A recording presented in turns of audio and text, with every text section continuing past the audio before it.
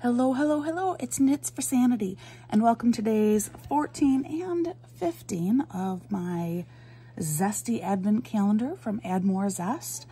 I have finally had some stuff catch up with me, and I am not feeling very well. So that's the reason why I'm doing 2 days today, and I'm not sure what the future day or two holds, but thank you for joining me today. So I think for today, I'm just going to share just a quick little story, and then I'm actually going to fast forward you, and you can watch me finish both squares in super high speed.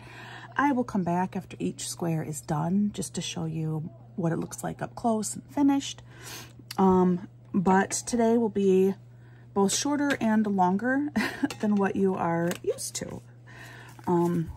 So my son is my baby, and the children are all home today. If you hear the ruckus in the background, they had a snow day today, so it's noisy here, definitely.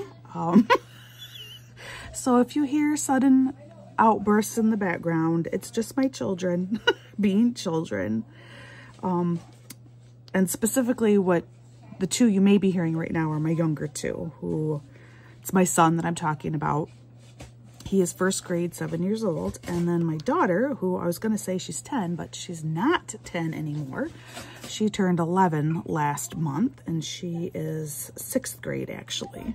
The two of them are playing in the other room, which is great. I don't want to interrupt that. And I'm just going to hope that it doesn't bother you guys that much. Like I've talked about before in this same series, I typically like to try and have my videos be a more peaceful experience for all of you, because I consider some of you are probably like me. You have very chaotic lives with children who add to the chaos. I mean, it's a wonderful chaos, but sometimes you just need that quiet spot to go. And typically I like to try and offer that quiet spot for you, but that's just not possible with this much recording that I have been doing. And it is the holidays, and I guess I kind of feel like holidays are about sharing friends and family, and so I'm sharing a part of my family life with all of you, who I consider to be YouTube friends, I guess we could say. So anyway, my son is my only remaining Santa believer in the house, and he is involved in a number of activities, including he has dance classes Mondays in the afternoon, early evening, and I pick him up from school just 15 minutes early. Ooh. Oh boy. That pen just went flying. All right, hold on a second. I'm gonna get that pen back. I'm back. Like I said, I am not feeling well, and so I'm clumsy. I'm having a tough time. Anyway, my son, I pick him up from school Mondays a little early to take him to his dance classes. It's hip hop and tap is what he is taking right now.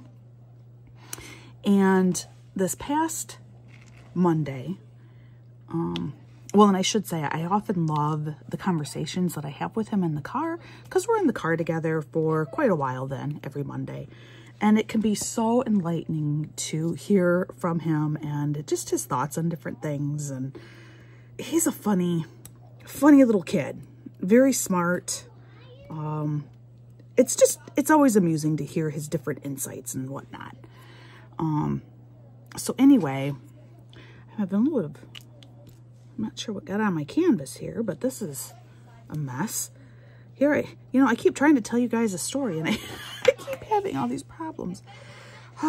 So anyway, this past Monday, when we were traveling home, he suddenly asks me, "Mom, does being in the car count?" And I'm confused. I'm not sure what he's talking about. And I'm like, "What do you mean, does being in the car count?" And he says, "Well, for the elves."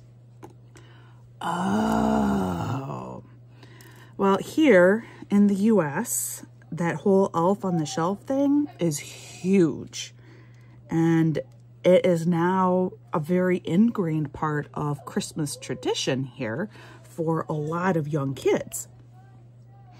And so for my son, he has an elf at home. There are elves at school. You know, there are elves, what feels like everywhere, that are, you know, watching him to report to Santa. But the one place that he's noticed that there aren't any elves is in the car. So I said to him, oh, so you're wondering about, you know, if you still need to be good in the car, even though there are no elves in here. Yeah, he says, yeah. And I said, oh yeah, you still got to be good. They still know what's going on. So he pauses to consider this. And then he says, oh, there must be tiny invisible cameras in here. And I just chuckled and I said, yeah, you could be right. And then he starts feeling around in the car and he says, I'm going to see if maybe I can find one of those invisible cameras. So just super, super cute. And by the way, he is a phenomenally good kid. You know, very rarely do we need to have a discussion about his behavior. Although we did have to have a little talk last week because he had gone underneath the seat on the bus.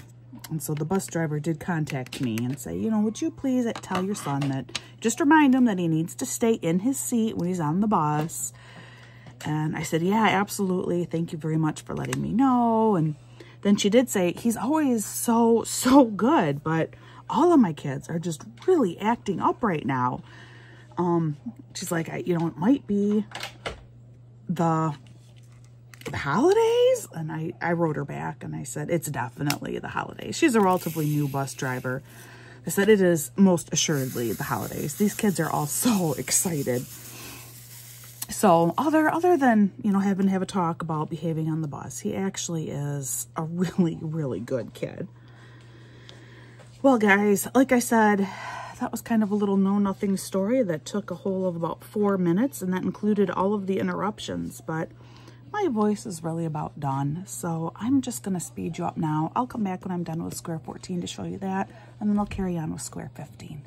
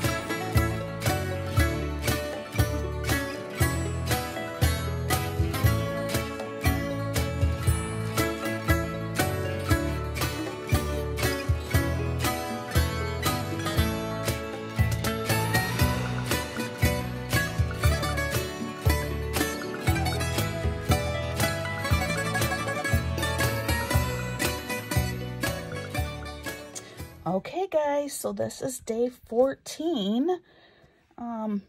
Cute little lantern hanging here. This is maybe the first square where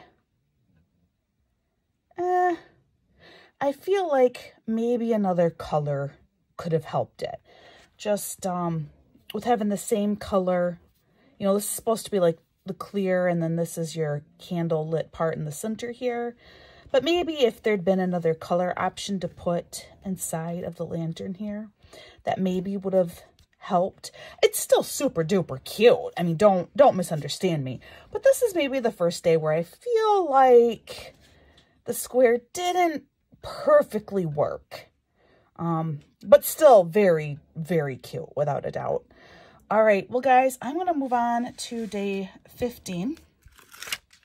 And you can watch me do day 15 in fast motion. And I will show you that one when that one is done.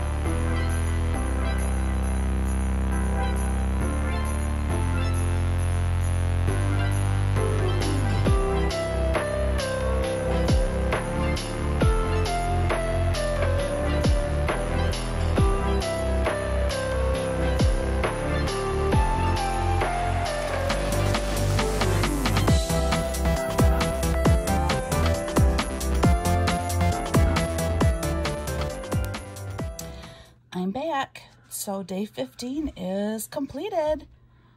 You know, this day 15 too.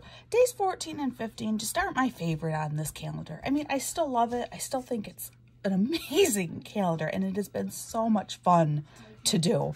Just days 14 and 15 are kind of, they're probably the most meh of all of the days on the Zesty Advent calendar. But, you know, if this is my greatest disappointment, I really have nothing to complain about, do I? Because they're still fabulous. All right, guys, I gotta go back to bed, I think. At some point, day 16 will be up. I'm just not sure when, but thank you very much for coming back and watching days 14 and 15, and I hope that you do return for day 16 whenever I manage to get that one done. In the meantime, please practice kindness, especially this holiday season. You never know what someone's going through. And I hope that you are having a wonderful, wonderful day, and I will see you again real soon.